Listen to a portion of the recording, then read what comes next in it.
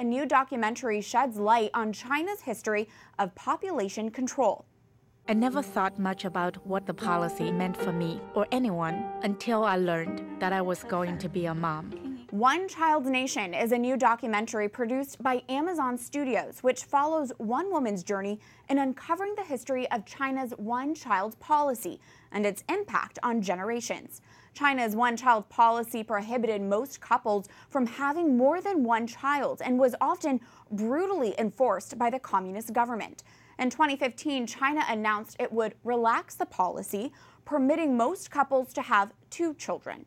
One Child's Nation was recently released in select theaters to a lot of fanfare, even winning the Grand Jury Prize at this year's Sundance Film Festival. Stephen Mosher, president of the Population Research Institute, is a prominent expert on China's population control and Catholic speaker. He wrote in part this about the film. While nothing in the documentary surprised me, it has apparently stunned many progressives. In fact, to judge from the buzz about the film, many on the left seem to be genuinely astonished by the sheer evil of China's policy and talk about it as if they were becoming aware of it for the first time. And joining us now in studio is Stephen Mosher himself, the president of the Population Research Institute. Stephen, welcome to the show. Good to be here. This documentary is creating a lot of buzz about China's one-child policy. You were in China in 1980 when this policy was first implemented. Remind our viewers what it entailed. What it entailed was arresting women who were, in some cases, 5, 7, 9 months pregnant, telling them their babies were illegal, and then taking them to local clinics where they were given poison shots into the uterus to kill their unborn child. And then, to make matters worse, the women who were 7, 8, 9 months along were given cesarean sections to remove the now dead and dying babies. I was in the operating room when these injections were being given, when the cesarean section abortion was being done. It was a horrifying experience for me, and of course even more drastic and horrifying for the women. What was your take on this new documentary, One Child's Nation? Did it accurately depict China's one-child policy and the brutality included? It's a good documentary. People ought to watch it if they want to understand how the one-child policy has affected women and families in China. But from my point of view, it's too little and too late. It's too late because the policy started in 1980. It ended a couple of years ago, but there are still abuses in China. So where were they for the past, 40 years in reporting on this? The left was nowhere. Yet you've been speaking out boldly about this since 1980, since the start.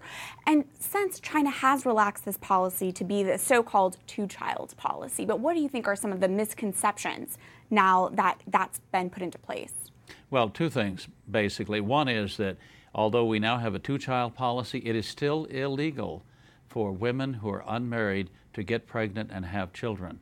So if the state finds out that you're about to be a single mom, they will arrest you still, and they will forcibly abort you, because single mothers are not permitted in China today. That's why there are places in China that house single mothers, that hide them from the authorities.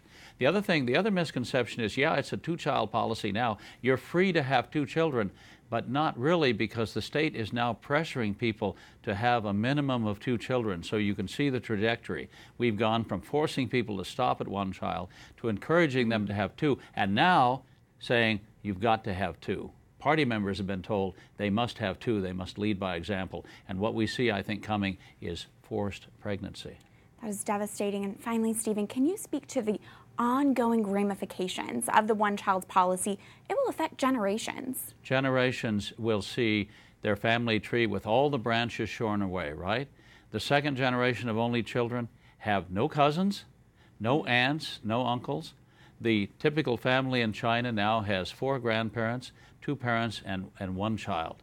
And it's a misguided policy that was put in place by Communist Party officials who had no idea what they were doing culturally, socially, or economically. They've killed off 400 million babies in China.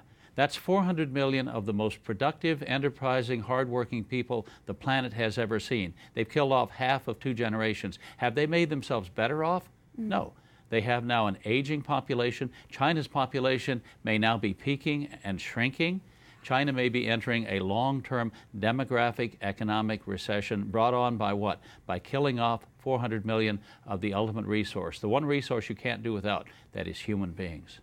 Thank you so much for speaking boldly on this issue. Stephen Mosher, president of the Population Research Institute, thank you. Thank you.